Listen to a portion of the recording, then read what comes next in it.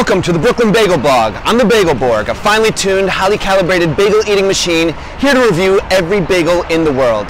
Today I'm joined by my good friend and former roommate, TJ Wickstrom. We're in our old hood in the East Village, here to review our favorite place, possibly in Manhattan, David's Bagels. So full disclosure, we have tried this place before.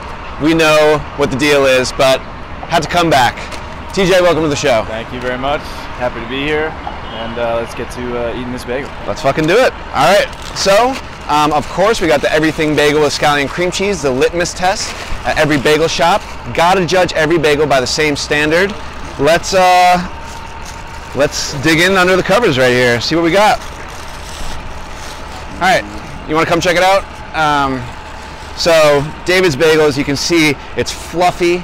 This is a boiled bagel, so it's got a nice crunch on the outside, and they always do a solid job with the cream cheese to bagel ratio. Still warm despite the fact it's about 1 o'clock in the afternoon. Pretty fluffy. Pretty fluffy. It's a fluffy bagel. It's what you like to see. All right, let's give it a bite.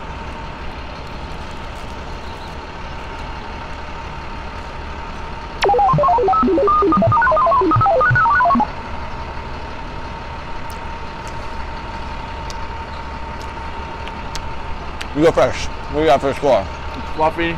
Cream cheese is good, not overpowering. 3.9. That's pretty good. That's a good score. 3.9.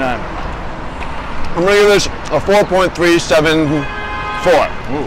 There you go. This is exactly what you want on a bagel.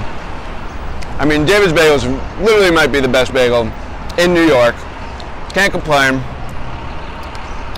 Pretty good. Holla at your boy. Holla at your boy. Boom, you're done.